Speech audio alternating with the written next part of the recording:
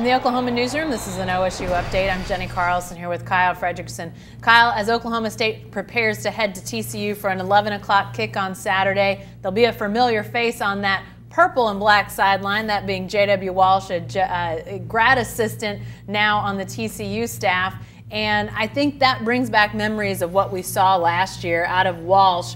Really made OSU super effective in the red zone down inside that 20-yard line. Now that he's gone, where do the Cowboys stand this year compared to just how good they were, just how good he helped to make them last year? Well, I think living up to that standard was going to be impossible from the get-go, no matter how talented Mason Rudolph might be. The Cowboys got in the red zone 60 times last season, and only 5 times didn't come away with points. I mean, that's the sort of efficiency that I think offensive coordinators dream of. But when you're able to run that option set that Walsh was able to be so effective in, that's the same kind of offense we see out of the Georgia Techs and the Navies. And those are always traditionally the teams that are the most efficient in the red zone because it's so difficult to account for that extra player. So in terms of OSU this season, those numbers have declined. The efficiency in the red zone, about 10 points or less fewer than a year ago in terms of getting touchdowns or field goals. But the Cowboys have really found ways to be a little bit creative in different ways than they were last year. Mason Rudolph, never traditionally a runner in this offense, has scored 3 rushing touchdowns in the past 6 games.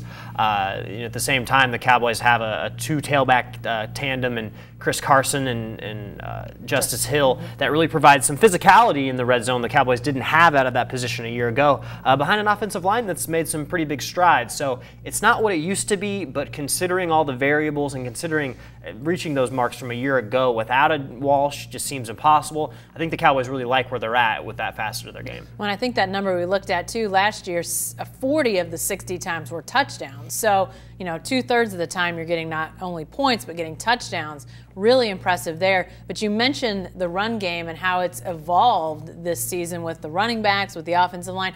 But we also have seen Mason Rudolph call his own number, right, even in the zone read, which I don't know if we necessarily thought this would be a guy that would even want to run zone read and then would want to keep the ball himself in those situations. Right. With that frame, I mean, you're 6'5", you're 235 pounds. You're able to run over guys. You might as well do it if you're capable. It makes Mike Gundy a little bit nervous, being the injury risk that's involved.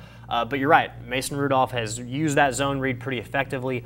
We saw it last week with I think a 9-yard touchdown scramble against Texas Tech, where he really pulled that ball out of Justice Hill's chest, came around the edge and went through some contact for a score. It's just, like I mentioned before, it's a numbers game. When you get that close to the goal line, if you're able to match up every offensive player with every defensive player, a lot of times that's going to give Mason Rudolph one less pair of eyes on him where he can make that play. If he only has to get 5, 8, 10 yards, he's able to get that much. Now, he'll be the first to tell you he's no JW. He can't rush like he did. That type of athleticism was very unique in what he was able to do. But the good thing about Mason Rudolph is they can score it anywhere on the field. He's got 8 touchdown passes to James Washington this year, and each one of them averages more than 47 yards. So it's almost as if once they cross midfield, they're looking to score where they don't even have to worry about the red zone offense. Hey, lastly, we talk about J.W. Walsh being on that TCU sideline. He obviously knows this offense, knows a lot of it, knows the ins and outs, the intricacies, some of the calls. Any cause for concern when we know, like a few years ago, Baker Mayfield makes a return to Texas Tech and may have helped to steal some signals for Oklahoma? Any chance that becomes an issue for Oklahoma State on Saturday? I think from the moment that it was announced that Walsh was going there, the coaching staff was probably preparing for this week thinking, okay, we have a former quarterback on the other sideline. We have to account for this. Because you're right, with the way that plays are called and signaled in, there's a lot of uniformity, in how OSU has done it and trying to figure out season to season how to relay them quickly and be secretive. So for them to go in without a new game plan, you're asking for disaster. So there's no doubt that they're going to have some system in place to deter that. And part of that is the 3-hat system we've talked about before, with having different signal callers making different signals. That way, even if Walsh thinks he knows what he sees is happening, he might not be sure if that's the call that's actually going in. And you got to try to watch 3 guys at once if you're in their situation. So really interesting to watch. I know it'll be a sidelight to a game that has a lot of implications. Again, 11 o'clock kick on Saturday down at TCU. Be sure to stay with the best coverage team anywhere at newsok.com and every day in the Oklahoman.